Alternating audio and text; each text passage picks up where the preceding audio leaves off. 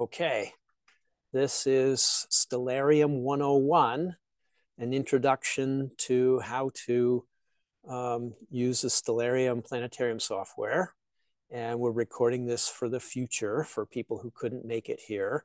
But we have a room full of some people and we have other people on Zoom.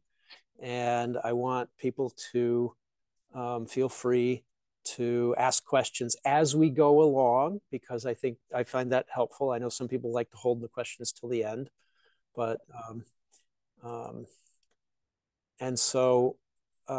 my name is Eric Myers. I teach physics here at SUNY New Paltz, and I'm the treasurer for MHAA. And as I said, we're recording this so someone else can see this later on. So let me share my screen.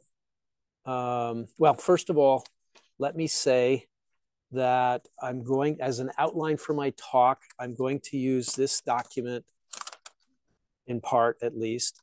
It's a little thing I made that folds up and goes in your pocket. And if you fold it right, the backside is what you need to know to get started. And then you open it up and you get more detail. And then when you open it up even further, you get even more detail. And if you open it up all the way, all the messy details are in there that you may not need. We'll only get into that in one case.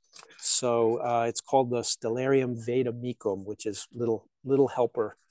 And so, so first things first, let's get Stellarium. I'm going to share my screen here. I'm on Windows, and we already have here, we've gone to Stellarium. Stellarium.org.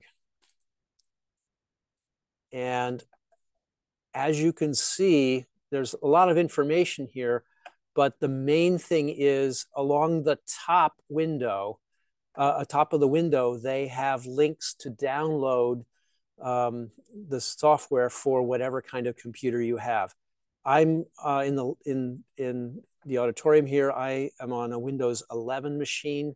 So I'll get Windows 64-bit, Windows 10 Plus, and it's going to download it for, it'll take a little while here. And then this is a typical installer for an application on Windows. So if we go to the download, actually this I think downloads to the desktop. And so, and I've already installed it here. Is that right? Where's the, no, it's not. So if I go to, well, that's the Windows. How do I get to the downloads directory on Windows 11? That's great. Where is the file? It's File Explorer. Okay, that's dumb. That should be pinned. I'm just learning Windows 11. Oh, it's not there. Okay, wait. Oh, here it is. Okay, so actually I've downloaded it twice.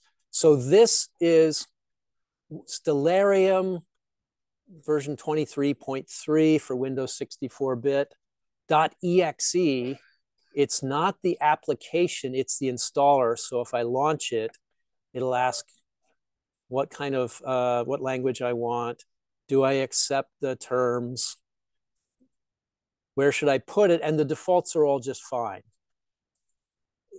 Oh, if you go back, it wants to add shortcuts to the desktop, and I never like those. But if you do, go ahead. And I actually did it for this talk.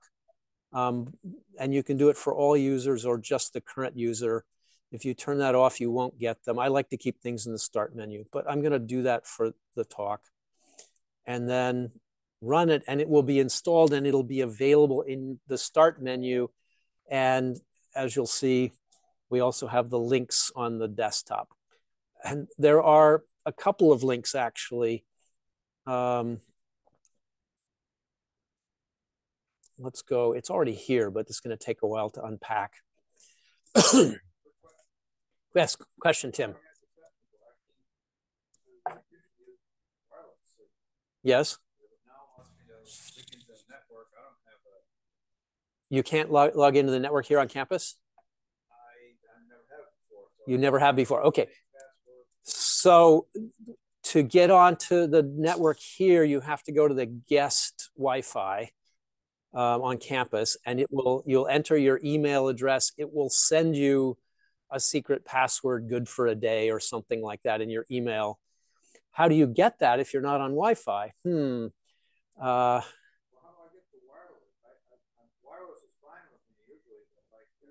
Oh, you mean like cellular coverage? Is the cell phone coverage bad in this room? No? You should be able to. Okay, maybe Jack can help you with that.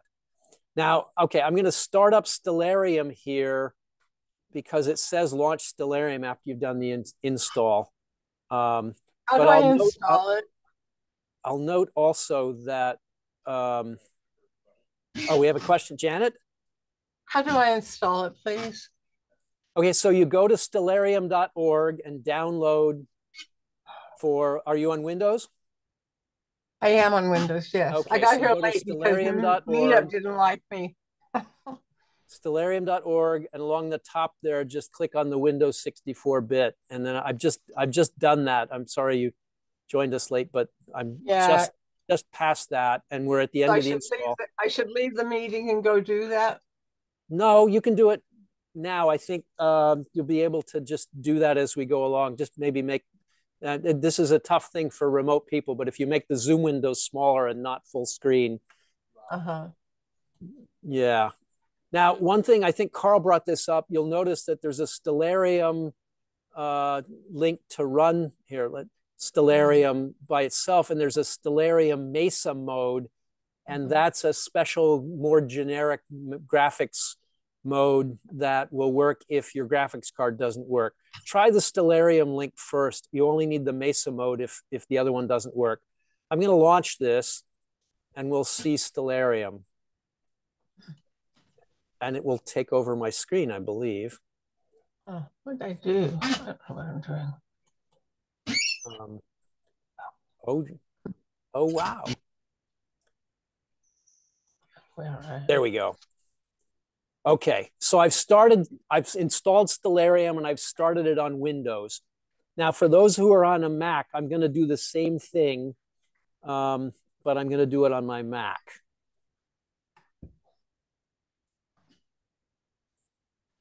So here I am on the Mac. Let me get this out of the way, and I'll bring up a browser. And here I am on stellarium.org again. Now, instead of Windows 64-bit, I'm going to go to Mac OS 11 Plus. If you've got an older Mac, you could pick this one. Again, Windows, if you've got an old Windows 7 machine, it doesn't run great right now, but Windows 32-bit for Windows 7 will work. There is also Stellarium on the web that runs in a browser, and I have not used that very much, but you can, and it's very similar. So I'm going to use the desktop version. So I'm going to get the Mac version, and again, it's going to take a little while to download it. And it's a zip file, which means it's just a folder that's packed up. In the past, they've sent it as a DMG file for Mac, which is a disk image that only works on Macs. This is a zip file that anybody can unpack, but when you unpack it, you get the executable for Mac, and so it doesn't really matter. Okay, so let's get that downloading. And then here it is. So if I double click on the zip file, Mac OS will unpack it. Here, I don't need this anymore. And here it is. And that's the app. You can run it from the desktop, or you can drag it to your applications folder. You can drag it to the main applications folder on your Mac, or you can drag it to the applications folder in your own personal applications folder on your account. Here, I'll launch it. And yes, it's verifying do we really want to run it the first time?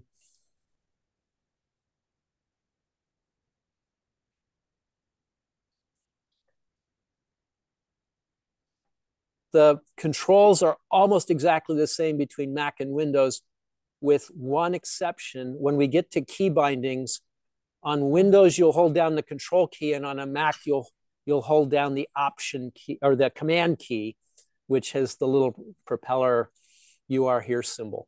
Okay, I'm going to go back to Windows here, since it's just, I'm standing in front of it. And here we are. Now, I've already been on this computer before, so it has loaded a landscape for here on the SUNY New Paltz campus. If you start it first off, actually, with the newest version of Stellarium, it's going to give you zero horizon. It's just a blank green at the bottom of the screen to show where the ground is. And this one actually has labels. So to show you around, the first thing to know is that, okay, we're looking at the night sky right now at this time, at this location here in SUNY New Paltz. And you can change the view simply with the mouse by dragging. So click anywhere and drag it around. And you can see, we're just panning around to see, I can pan here and tilt up and down. So you just very easy to change which way you're looking. I need to get rid of those. Those labels are nice for showing us we're actually in the building behind Wooster Hall. So there we are. Let's see. Oh, I can see. Thank you. Let me get rid of the labels. Let's see, we're looking south here. So, so that's how you can move around. And then for any object that you want to inspect more closely, you just click on it. So Saturn is about to disappear behind the JFT tower. I will click on it. You'll see tons of information on the left about it. That's the default, and I'll show you how to fix that. I really don't like all that info, but you can see how much there is available. And then we want to look at this object. So to center on an object, you push the space bar. You do that so often that they made it really easy, and now we're in the middle of that. And now we can also zoom in. I'm going to use the scroll wheel on the mouse because I find that the easiest thing to do. So if I just roll the mouse forward, we're zooming in on Saturn. And as you'll see, as we get there, there's Titan, there's Hyperion. These are the moons of Saturn. There you can see the rings. And there we are. Okay. Now, and then I'll use the mouse to zoom out as well. However, I can also use the slash key and the backslash key to zoom in on something. So let me go back to, this was what we were looking at earlier. And if I do the slash key, I zoom right in on the object. So that's a quick way to zoom in quickly. And it's kind of quick, but it's not so jerky. And then I can zoom back out to the default view. Is it timed out?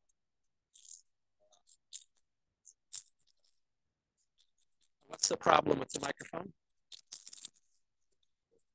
Breaking up?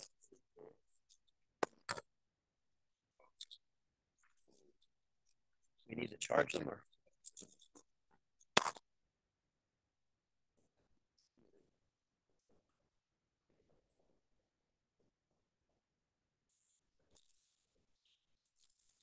I don't know about Stellarium Web, so the homework will be to try it, try the same keys on Stellarium Web.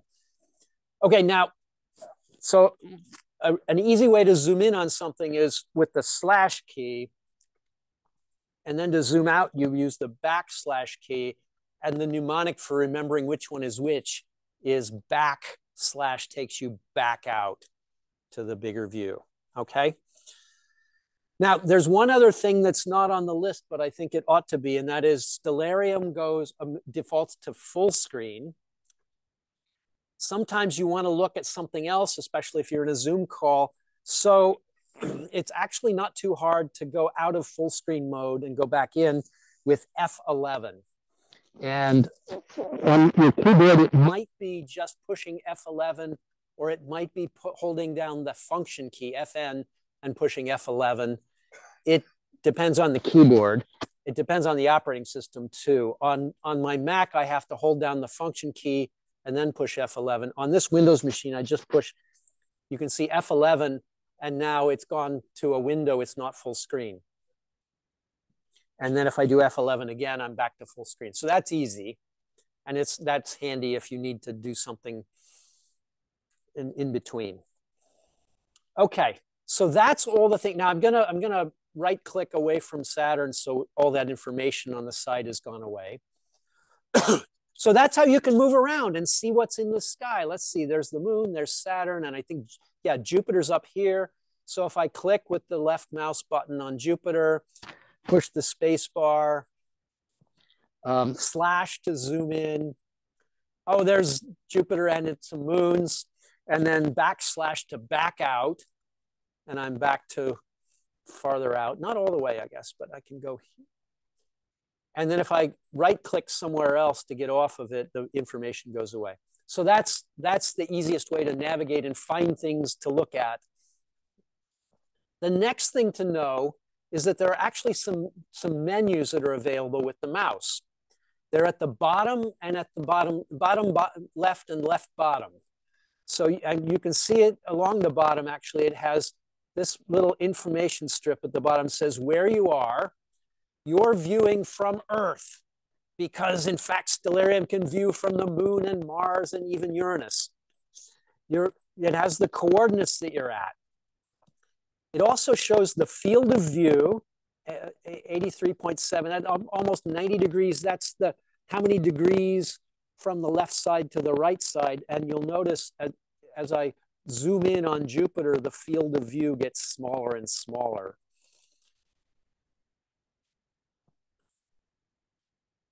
The FPS here is frames per second, and that tells you how well the animation is working. And if that number goes really low, it means your computer's working really hard and struggling to keep up. And you may want to make no sudden movements, but it's still going to render it, but it may be slow to do that. And then the other thing it's got is the date down here.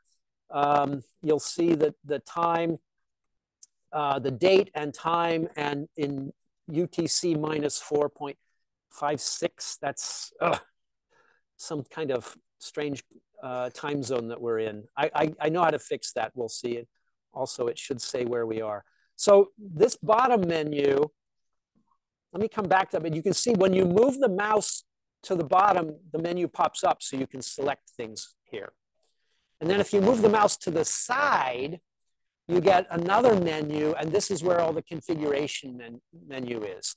So things that you can do, like, okay, let's go through the top, and you can see when you move the mouse over it, the item, it tells you what it is. So location window, that's I think a compass rose. The location window you can get at by clicking this or pushing the F6 button. So you can do, there's a lot of keyboard shortcuts in all this, but I think the mouse is easier for beginners. So you can pick your location. Let's do that. And it says, oh, where are we? Well, get the location from the network. And if your computer can figure out where you are from like your ISP with geolocation, it knows where you'll see it. It changed us to New Paltz. And it changed the location down here to New Paltz. And it changed our time zone to exactly -5, UTC -5. So once it knows where we are, it sets these things just right. You can go through this list of where you want to be and find a lot of places and type let's see, I think we could type in, if I type New York, West New York, Williamsburg, Troy, Syracuse, Spring Valley. Does it know? I don't think it knows New Paltz. New Plymouth, Australasia. No. But Poughkeepsie is here. So instead of New Paltz, we can go over to Poughkeepsie. Okay. So that's the location. You can also, if you really want to be general and see what it looks like for someplace, you can click on the map. I'm not going to do that right now, but well, let's just see. If I click on Australia, yeah, here's what it looks like in Australia from the sky. It's daytime there. We have to turn off the atmosphere, and I'll show you that in a little bit. Let's go back to New Paltz. Reset the location, get location from GPS. It's got to figure out where we are. It doesn't have a GPS. POU. We'll go back to Poughkeepsie for now. Okay, that window, you'll notice the location window menu comes up and you can drag it around. It's a semi-transparent, and then X out of it. You can have multiple menus up at the same time, but that gets confusing. So this is the date and time window, and you can select the view from any date and time. You can go back to the year 6 AD and look for the Christmas star if you like. I've done it. You can go back 100 years and see what the sky is. That's the final exam when we get there. So this lets you, what we usually use this for is to see what the sky looks like in another day, sometime coming up. So let's see, we have a star party coming up on December 8th. You can toggle, or you can type. So at 19, you set the hour. You can move this out of the way. Change the time, drag the view. Oh, look, there's Jupiter and Saturn and no moon on December 8th. So that's nice. And you can, okay, this is date and time. This is Julian day if you are so inclined to use that. I think most of us would not, but you can enter times in Julian days the way astronomers often do. Pardon? Oh, those are not comets. Those are radiants for right, the northern tarides, meteor showers. And you can turn those on and off, but that's what that is. Okay, next menu, sky and viewing options. And you can see there's a lot of things you can do. You can change the Milky Way brightness. You can change the brightness of stars. You can have spiky stars. Raj likes spiky stars in the planetarium, and I don't. So you can limit the magnitude to something. Turn on the light pollution index to try to match what location you're at. Turn on the zodiacal light. You can change projections and maximum field of view. Go and explore this. Solar system objects, you can set defaults. Deep sky objects, markings, you can change the colors of all the markings. Sky cultures, there are several here for different interpretations of constellations. Yeah, this is a lot. It's an open source free project that a lot of people have contributed to. I've done my part for landscapes. Now here, landscapes let you change the picture that's along the horizon, so you can get the feel about what it looks like to be in an alpine meadow or in a desert or out at sea. This comes with all these different defaults. Garching is the view from the ESO headquarters in Garching near Munich, Germany. And here we are. Where's the building? Oh, this is what it looks like now. There's the building. This is the sky view in Garching. But the time is actually, what? Right now we're still we're in Poughkeepsie time, but we're looking at a sky for Garching. The one landscape that I've added. So to go back to landscapes, landscape, and here's Old Main Quad. And you can add these and you can create them. So we're back in New Paltz now. you'll notice that it says Earth Poughkeepsie, even though I'm in New Paltz. If I go to landscapes and check, okay, use this landscape as default, we do here. Position from landscape. The landscape also has the latitude, longitude in it, and if you use that, it'll select where you are, not just what the picture looks like. You have to go off it and come back on it. So if I go back to Garching, now look at the time. This is Garching, and the time is now UTC +1. It's 1:30 in the morning in Germany. So you can see what the sky looks like now over there now in their time zone. So that's very useful. I'm going to go back to Old Main Quad, SUNY New Paltz. X out of that. And you'll see Earth location, Old Main Quad, and we're back to our time zone. So that's really useful for looking at the sky from a particular place and seeing. You can actually look at where the tree line is from some of these to see whether or not you'll be able to view something. Question, Jack? It's not our time zone. Oh, it didn't change it. Yeah. Okay, so now we got to, thank you. So we got to go back to location, I think, and check, uncheck use custom time zone. Enable daylight savings, yeah, because we do auto enable atmosphere. It changed it back. Yeah. Okay, so yeah, so we had to, there's a couple things we had to change there, but now we're back, so we can bop around. Okay, the search window is really useful for finding things that you don't know where to look. So it just pops up a search window and give me something you want to look for, guys. What? Pleiades.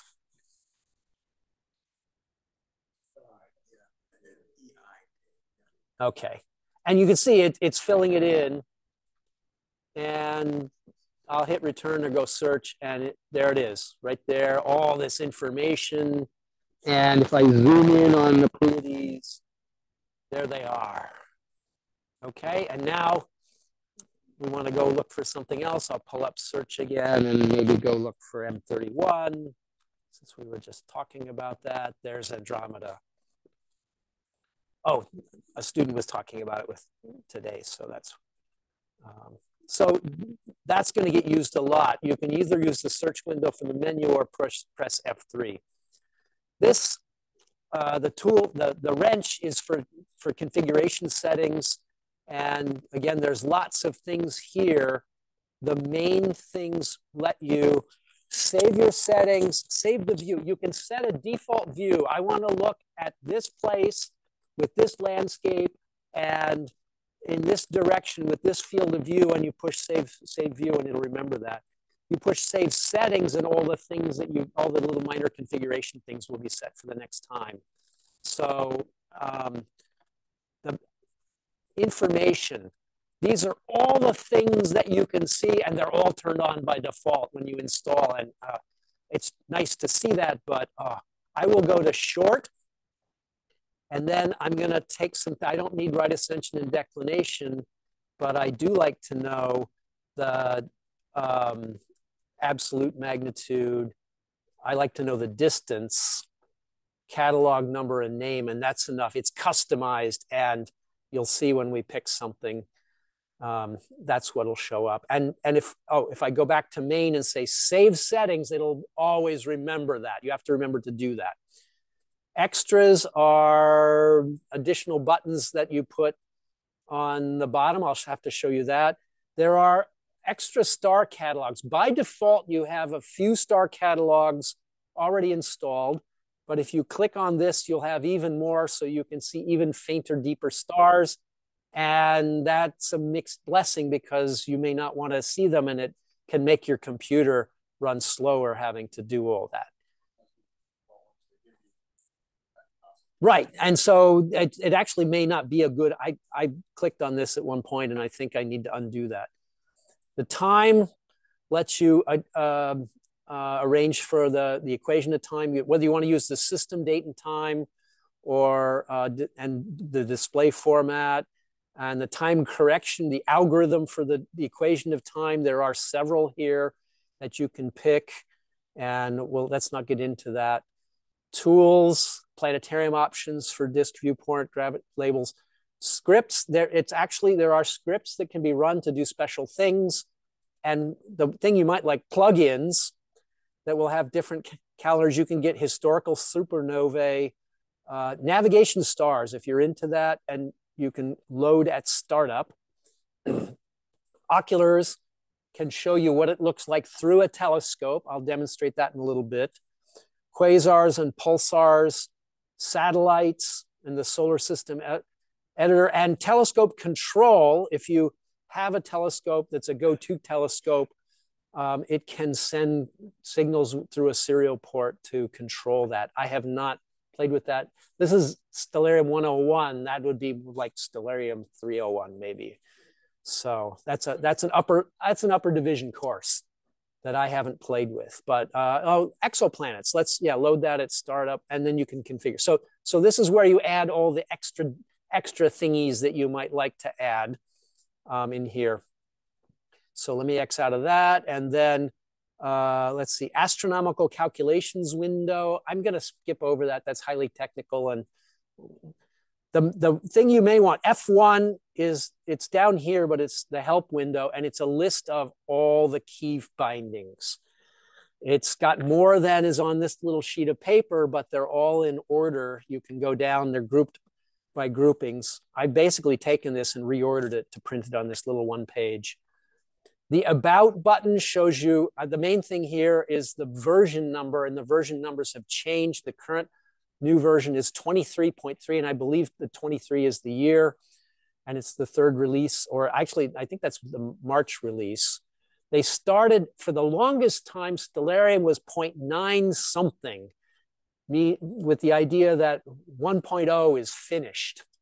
And they finally did 1.0 last year, and then they did 1.1, and then they jumped to 23.1 because they decided to use this other version. And we can check for updates. We have the latest version. There's a log file, configure. Oh, there is a configuration file. Again, you can go in and see this is more technical than we need. Okay, so that's the side menu for configuration, to set the time, set the landscapes. You'll use that from time to time. The bottom menu has all these different buttons, and you can select which ones. But the one I want to focus on here is the time controls. And you can see there's a little play button that is highlighted because time is now going forward at the normal rate. And that is the time, it is now 1943, so I better speed it up. But if you want to go faster, you can use the double arrow and see the sky moving and see the numbers. I'd like to see the clock ticking, and even faster, faster, faster, faster. And then if I go back to the play button, it'll just stop and go back to normal. Now we're ticking 1 second every second. If you hit play again, we will pause. So the clock is not ticking. So if you want to take a certain time and view it and then pause on it, you can do that and then hit play again. You can also go back in time with the back arrow. And now you can see we're going backwards in time. If I'm going backwards in time and I push the forward arrow, it'll slow me down. I'm still going backwards in time.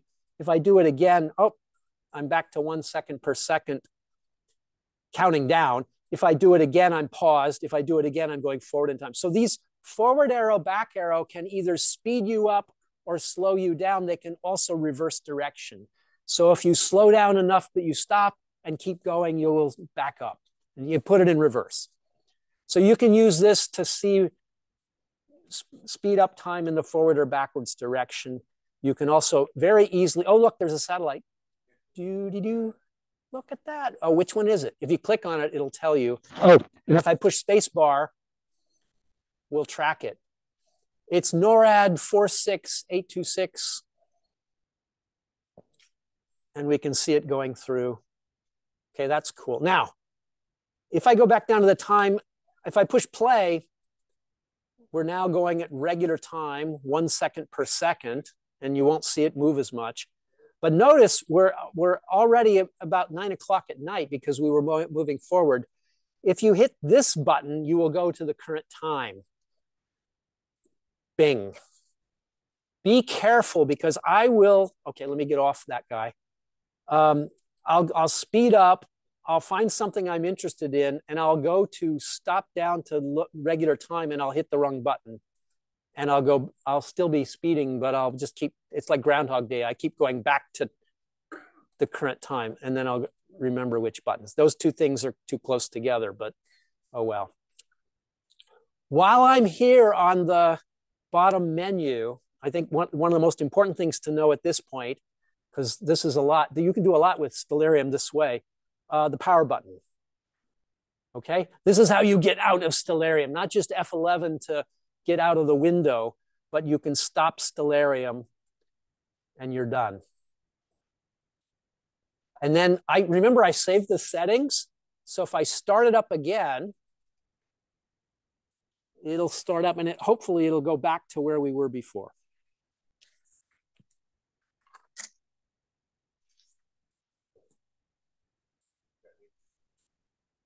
Pardon?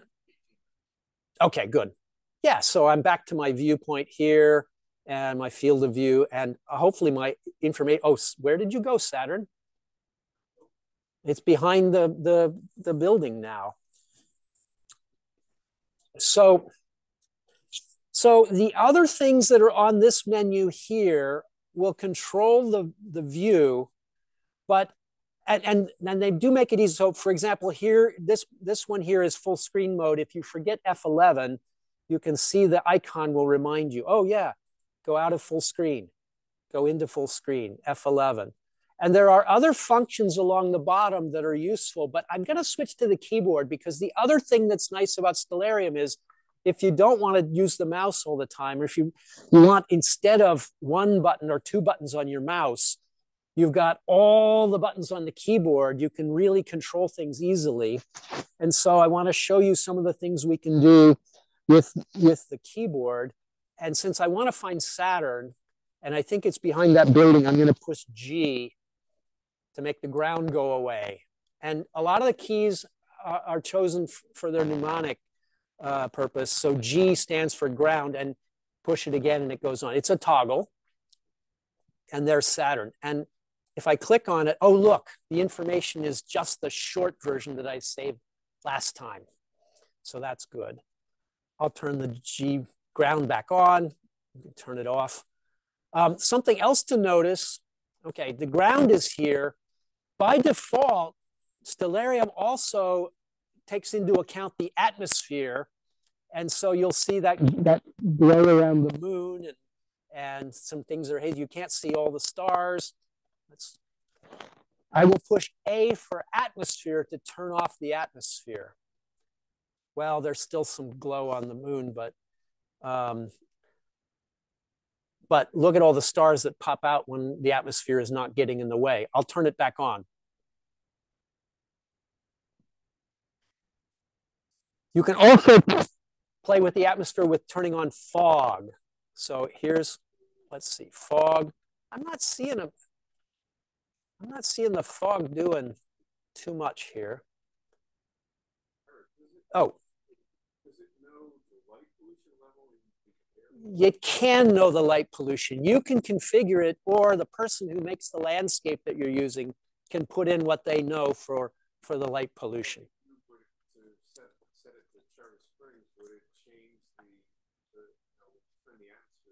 Right. If you're using a landscape, does it know about the light pollution in that local area? If you're using a landscape that has the coordinates in it and the person that created it put in the light pollution on it, yes. Otherwise, you'll have to do it by hand. Can you go see the Aurora Borealis? I don't think it shows auroras. No, it doesn't show auroras in Stellarium. Good question. Okay, so I'll turn the atmosphere off. It's much crisper. And we've got the ground, we've got the fog. I can also, well, let's see. I want to toggle, there is a toggle, who's that? Who can I find? Well, didn't I see Orion around here somewhere to the south?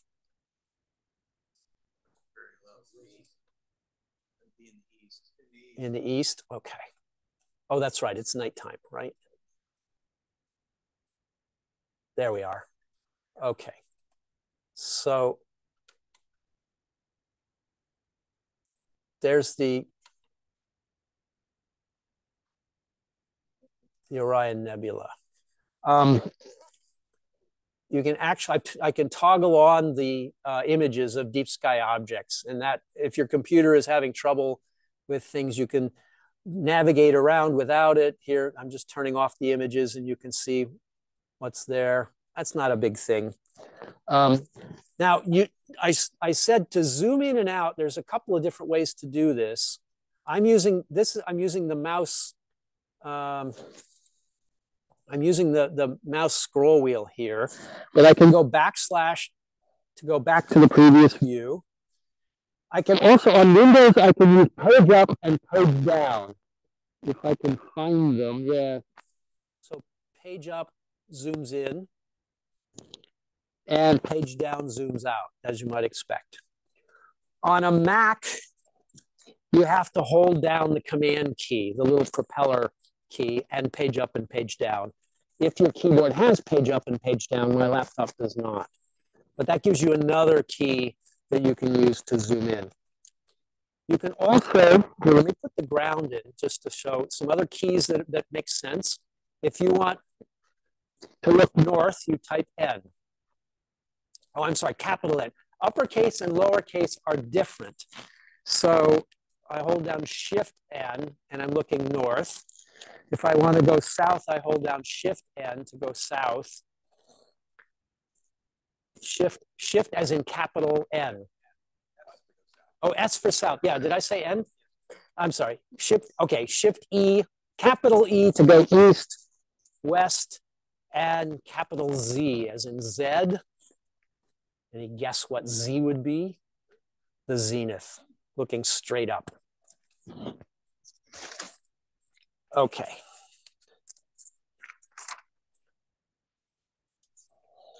Some other things that are on the list here to zoom in and out. You can take a screenshot of what you're seeing. Let's say, okay, let me go back to looking to the east, say. I'll put the ground in. I want to pan down. Oh, you can use the arrow keys too.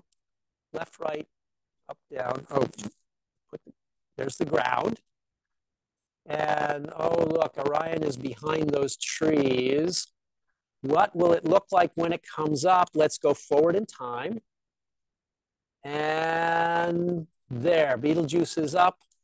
And I want to, I'll scroll around here. And I'm gonna, you know what, I'm gonna bring up, you can see the time always along here, but I can also bring up the time and date window just to do that. And now I'll take a screenshot to send to my friends or post to for my star party to say, hey, look, at 21, just a little bit before 10 o'clock tonight, Betelgeuse will come up behind the trees. It's on Windows, it's Control S, S for screenshot. So Control S. You can, and it doesn't really tell you that it's done it, but it saves it either in the downloads, you can set which folder it puts it in. I always like to change it to the desktop because then I see it and can throw it away or use it or however. It's a Stellarium shortcut, Control S on Windows and Command S on a Mac. In general, if it's Control something on Windows, it's Command something on the Mac, even though the Mac has a Control key.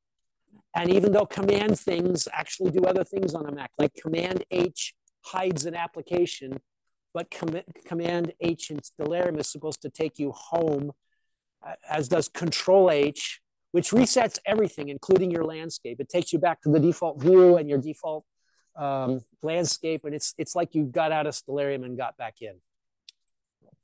Okay, so you can use that at your peril. You don't want to just reset the view with Command H or Control H. Okay, there are also some keyboard commands that give you more fine control over timing. That's on the vademecum here. You can increase the rate. So J, K, and L are all three in a line on the keyboard. And if you do J, you'll see I'm doing this now. You can't see it, but time is now going fast forward. J is like clicking on the double arrow fast forward key. K is hard stop, is stop. L is backwards. And it's little l. Capital L does something else. So we're going back in time. Oh, hard stop. What? Oh, it's forward, isn't it? Have I got? Oh, decreased. Yeah, no, and that makes sense because on the okay, I got these backwards on my notes. But it makes sense.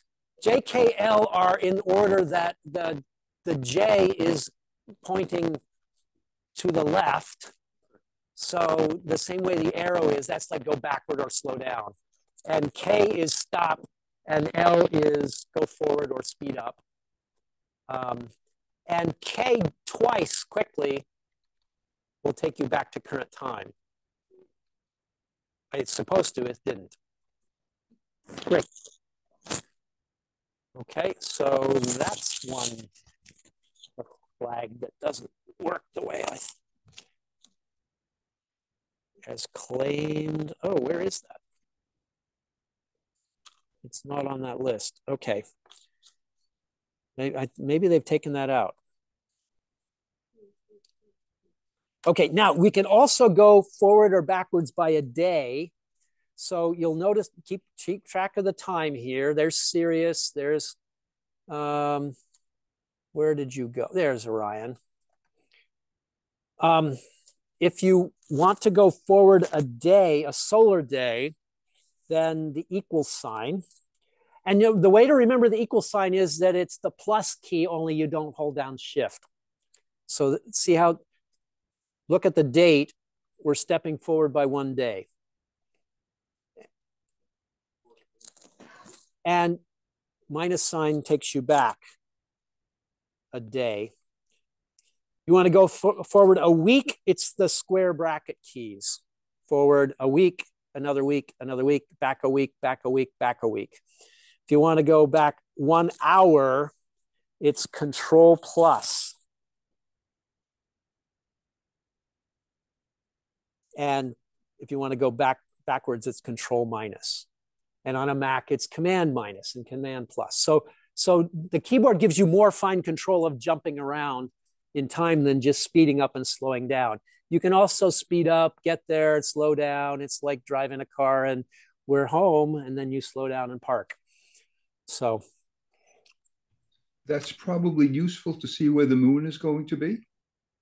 Yes. Shall we find where the moon is? Moon. Oh, it's down underground here at this time. On the 20th? Oh, let's go next week. On the 27th. Up above Orion. Okay, so this is all the time control and the view control. I'm going to open up, I'm going to take the little answer card and open it up to the inside. And I'm not going to go over everything because we're running out of time, but I've given everybody a lot to get around, to see things. But I've been saying this is Orion, and I know that, and some of the folks here know that, but how do people who don't know their way around the sky know that? I want to turn on the constellation markings, and the key for that is C. And there they are. So there's Orion. And you can also turn on the names with V. I'm not sure, it's like a down arrow or something, like an arrow labeling them. And then you can turn on the artwork The mnemonic is art, begins with R. Me mateys, it's like pirate talk, but if you push R for art, you get to see all the artwork. And this can change with different sky cultures, but this is what we get. And it's free to use. So, and these are toggles, so turn them off. Constellations, the labels. Now, if I click on one star in a constellation, like Betelgeuse, and then push C,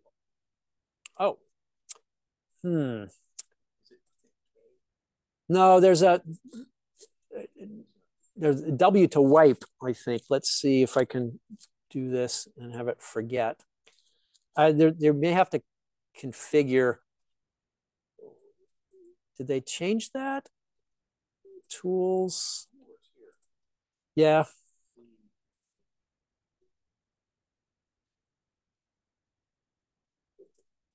Okay, there's a setting somewhere for sky and viewing for constellations. I'm not going to take, markings maybe? No.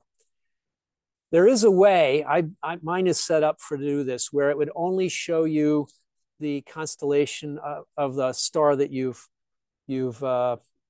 clicked on. And then you do another one, it'll show you the next one, and another one, and do the next one. And then W will wipe out the list of constellations. That's I haven't got that working here, so let's move on. Constellations have boundaries, so B for the boundaries of constellations. You can also, select all constellations is Alt-W. Let's try that.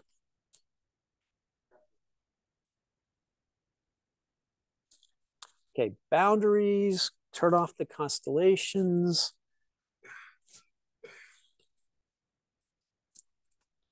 No, capital W takes you west. Alt-W, but okay. Here we are back to Orion. Okay, this part, I'm not sure why this isn't working, but you can, it is possible to do that. And there are also, let's see, let's go north. Shift N to go look north, and there's the Dipper. That's the constellation Ursa Major. But I can also turn on asterism lines with Alt-A. And here's an Alt-V. There's the Mini Dipper. Here's the Big Dipper. If I take off C, so C is for constellations, whereas Alt-A is for asterisms, which are mini constellations. Here, turn the ground off. And so these are just, there's the Summer Triangle, the Northern Cross, the Little Dipper. Cassiopeia is also an asterism. Who knew? And the Great Square of Pegasus. What? Oh, yeah. Oh, it's written there as the W, right? Let me turn off those labels. Oh, it's just labeled as the W. It is the asterism W. It is the constellation Cassiopeia. It's fun to just, okay, so we'll turn that off.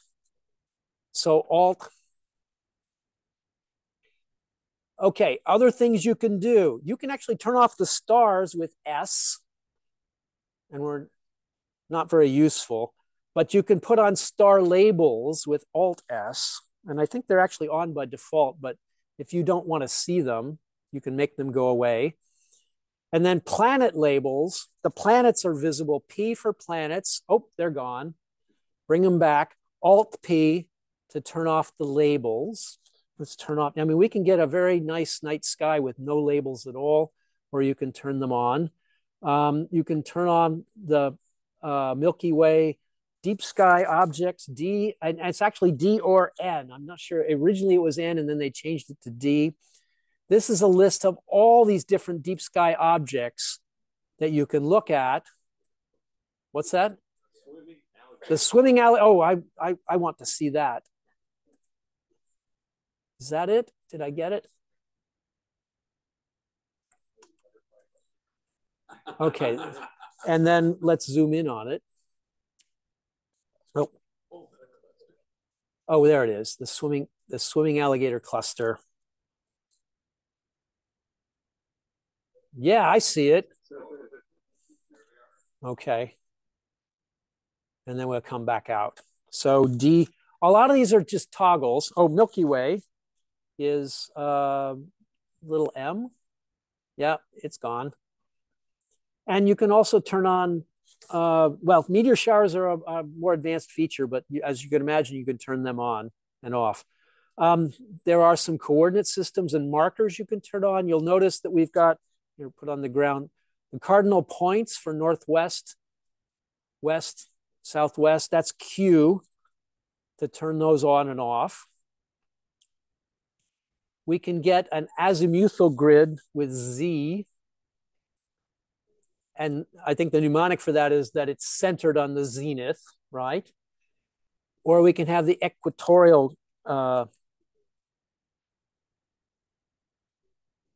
coordinates. And you can even have them both at the same time. So if you want to make it really, oh man, that looks like time bandits. Okay, so we're toggling these all on and off.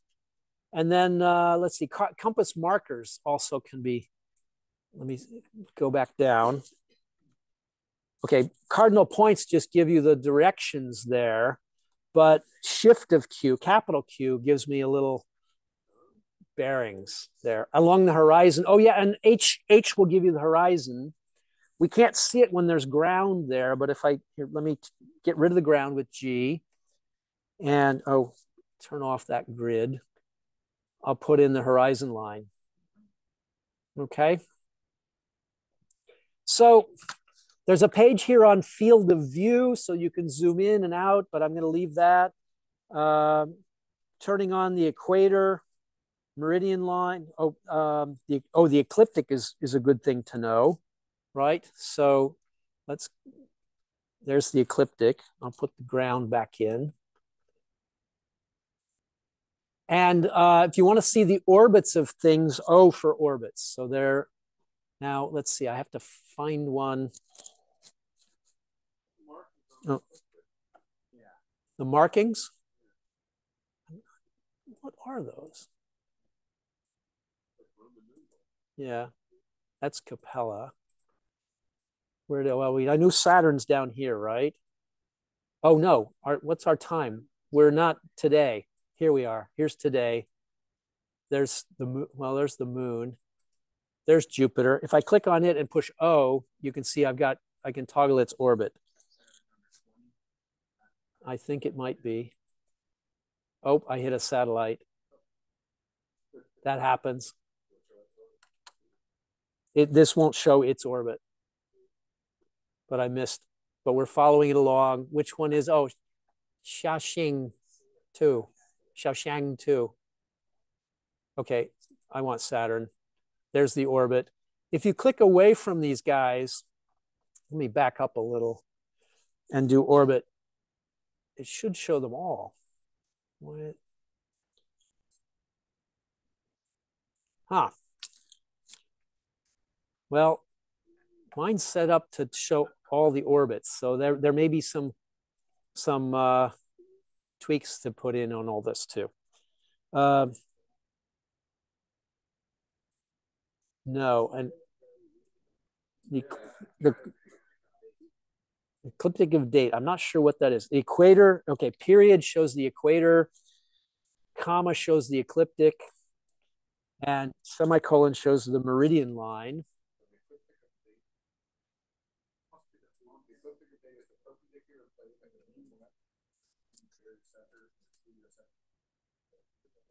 Ah, well. Next question is, how do you turn that off? With a comma. No, I mean the notation. Oh, the notation, I don't know. Okay, so the last thing I want to show you is landscapes. You can get different ones. Here, let's go back to, you know what? I'm going to do Control H. Boom, we're back to where we start, our default view and everything. And this defaults to the view here out on the Old Main Quad, and we can select. I showed you how to select. Oh no, that's the wrong one. No, that's right. Landscapes, and you can see we have these choices, but you can also go and download different landscapes. There's a whole host of them, and on Stellarium.org, people make them and put them and share them, and I've done several, and I've done a new one that I want to show off today. So I've already downloaded it. I will go to Sky and Viewing Options Landscape and see this at Add Remove Landscapes. So a landscape is packed up as a zip file. It's a directory with several files in it that have the images and a data file that tells you the coordinates and what direction. It's all packed up in a zip file. You just have to go download the zip file and then tell it where to get it. So Add Remove Landscapes, and it'll say, oh, should I go install a new landscape from a zip archive? Yes, click on that. And it'll say, oh, where is it? I think it's on my desktop. Oh, yes, Vassar Observatory, because we visited there in spring, I think, right, Jack? I took some photos. I worked on it a little bit, and it's been loaded. And get out of that. And here we are at Vassar's Observatory with the twin domes. And this is what it looks like right now. But if I go forward a couple of hours,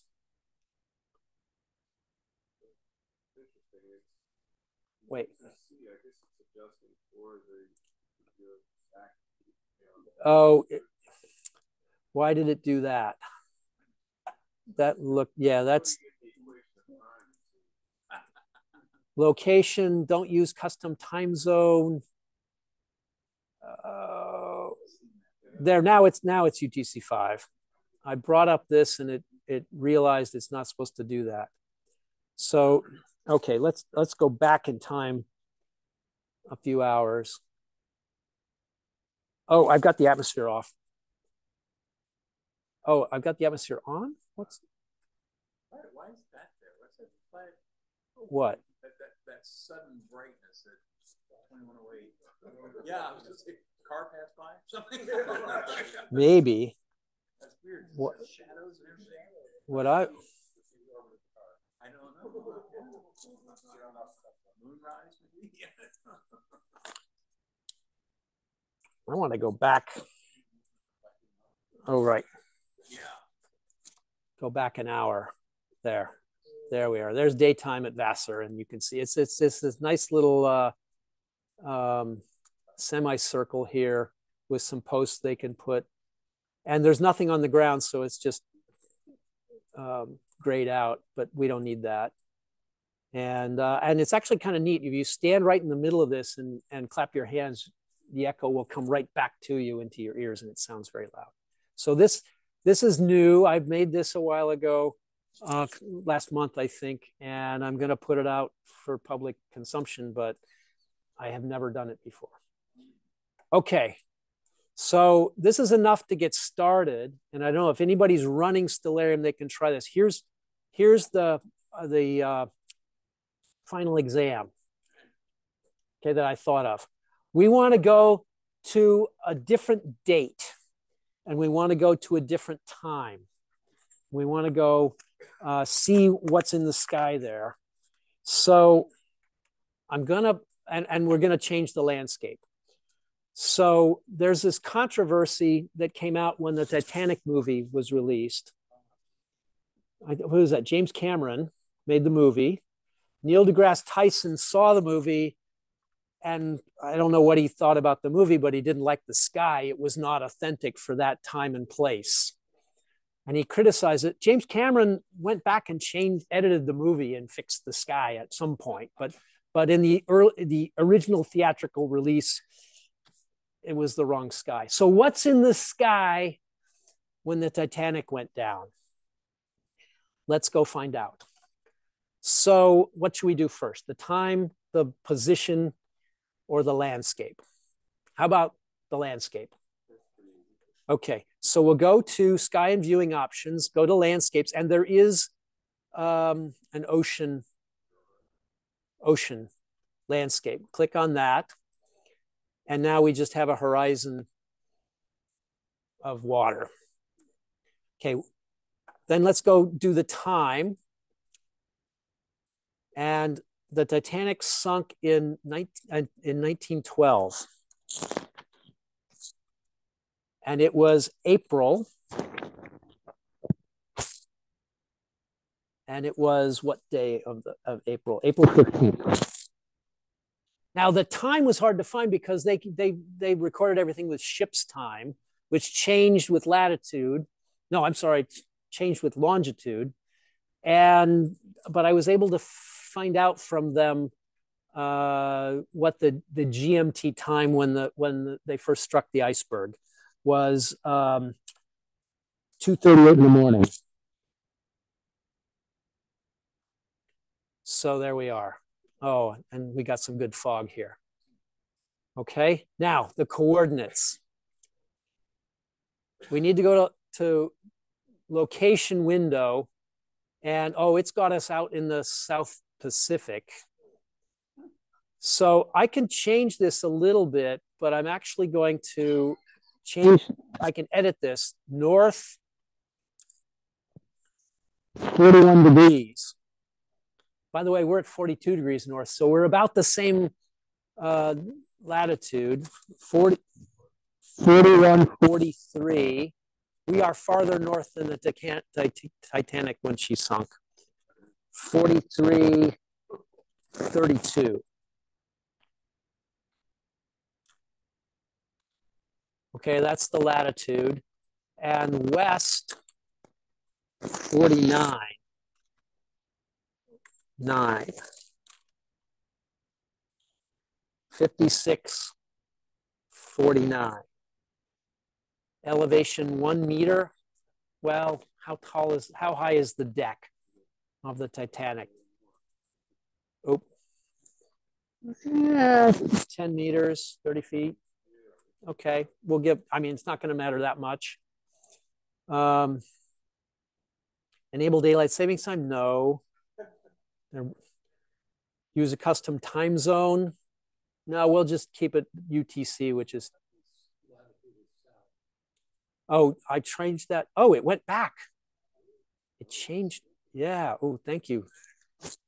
North. 41. 43. It rejected it. 59. No, 32.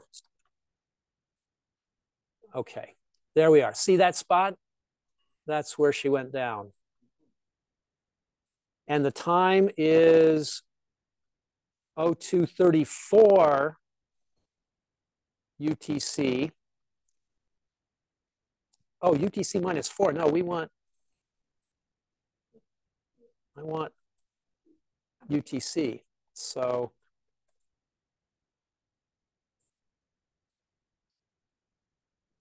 how am I not? Oh, it's giving me, it still thinks that I'm in Eastern time. How can we change the time zone? So,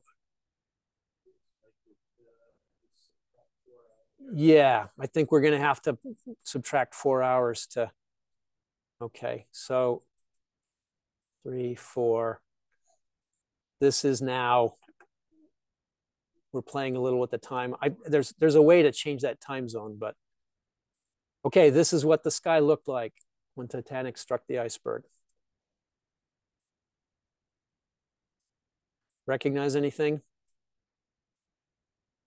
Here, let's look north.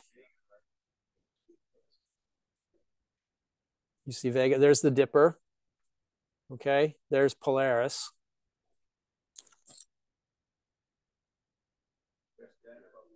Okay, that's north. There's Capella. There's Vega. Okay. And we can, oh, that's a satellite. I don't think so. Okay, so looking around, oh, is that Betelgeuse? No, that's Jupiter. Just down on the horizon there's Jupiter. So Jupiter was just sneaking up. I can turn the fog off, but I think there probably might have been fog. Well, I don't know. It was cold enough for icebergs. Was there fog? Sure. Middle of the night, there was fog. So Jupiter was to the south.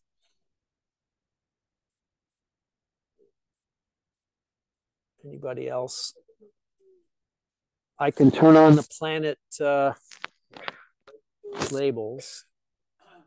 There's Mars. Again, low.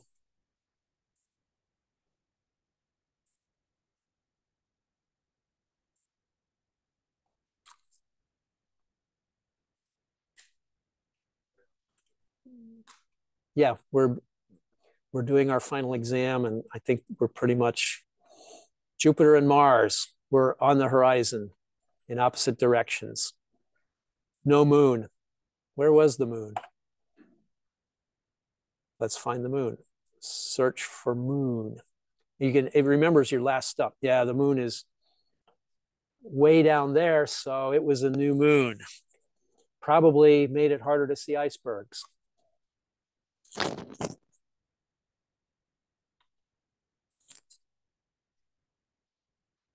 Okay, so that's an introduction. There's more in the cheat sheet. There's more in the documentation, but this is enough for you to get around and find things. And oh,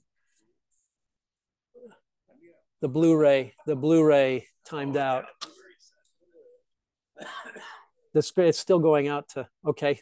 So again, just to remind you, the way to get out of Stellarium is to go down to, no? What's that? Oh, you want to see Uranus? Oh, I don't want to see Uranus. Sorry, I couldn't pass that up. Okay, so I will go to now, right? That's the button here for now. We're at the ocean. There's the Dipper. Let's go down to Saturn and the moon, and Jupiter's up here, and Uranus is close to there. Am I at it?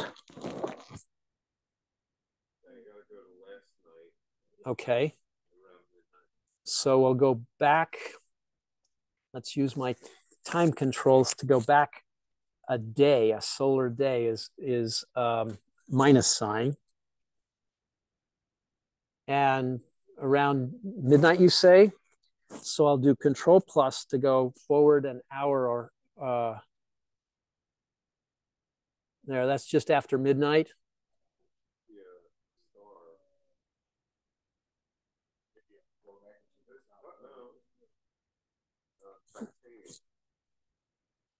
Titania is the one.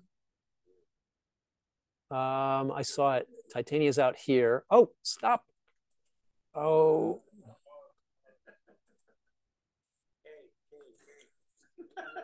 Yes, thank you. You learned well. Okay. Oh, let me turn the atmosphere off just to make it. And yeah. Well, that was 19 minutes ago, right? So now let's run the time backwards. So we're still, oh, you gotta be here. You're still in the middle of the ocean. Oh, yes. Okay, hold on. Control H. Boom. Oh, there. I'm back in New Paltz, and it's now. So you want to go back a day, right? So, oh yeah, okay, K. So here I am now. And I will go back a day with the minus sign. I will go forward with Control plus a couple of hours. There, it's 20 minutes past. I'll go up to Jupiter, Uranus. No, that's not it, but it'll get me close. There's Uranus.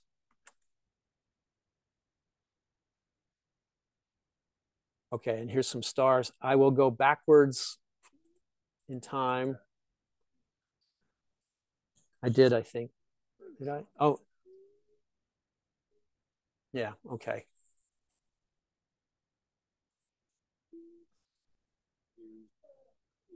I'm centered on Uranus, so this is the sky moving while. Oh, yeah. So I'm not seeing it. But here you can. Oh, what's that? Oh, that's the trees. Yeah, the ground. I'll turn the ground off. That's 3, 4 in the morning here. See if you got your limiting magnitude on. Let's. Is it? Sky limiting magnitude 6.5. Twinkle. No, it.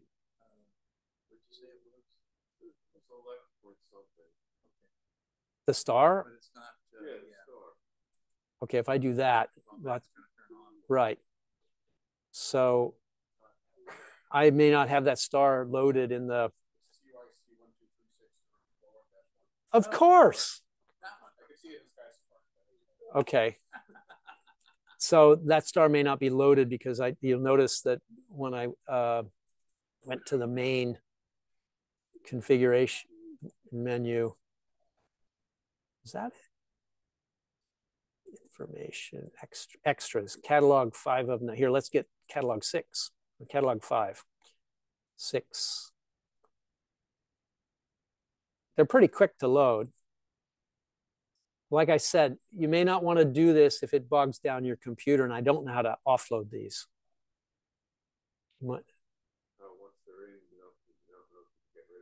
No, unless you might have to set the limiting magnitude and have it. Okay, well, this is the kind of fun thing that you can do with Stellarium now if you get in catalog 8. Can you do fun things like fly out to the moon to go around back and see what it looks like back there? Yeah, yeah. You can do all sorts of it.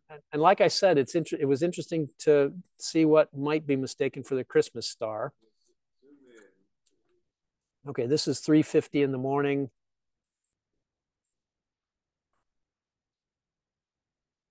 There's the Uranus system. I'm going back in time.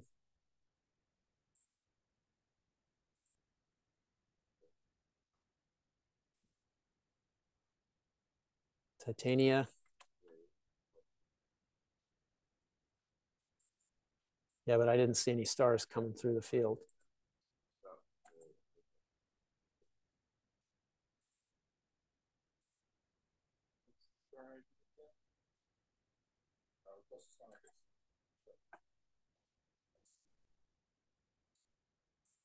Okay.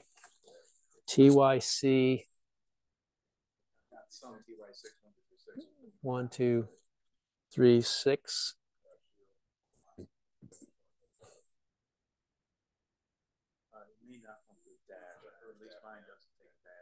Okay.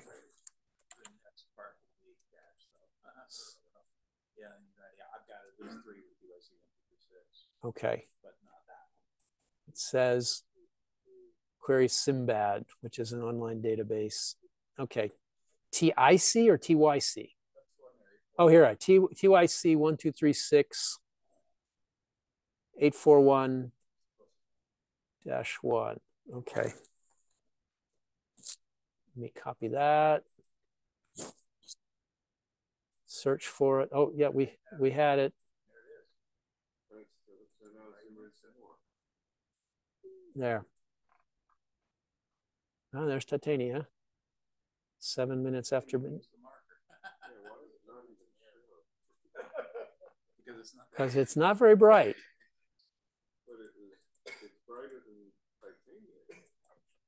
Okay. I'm going back in time. That's as close as it gets.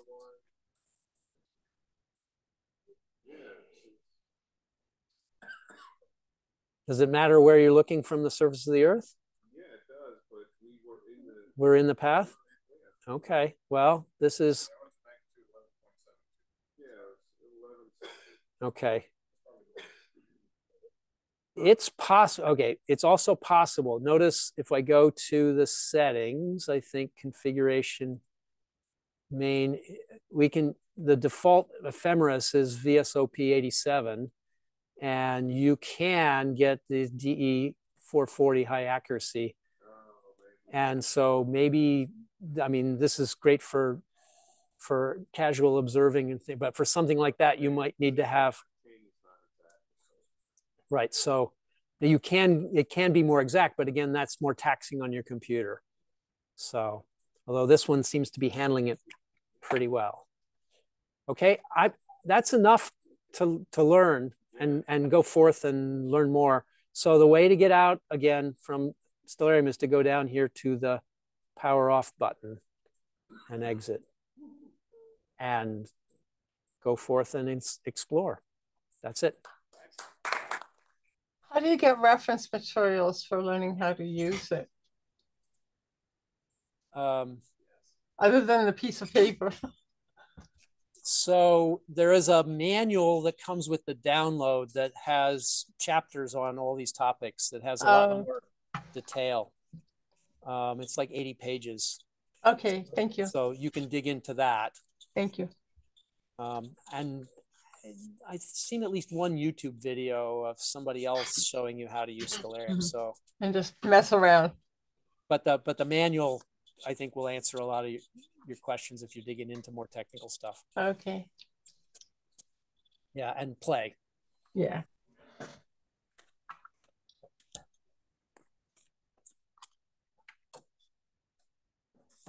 All right, outstanding. Okay, I'll let you.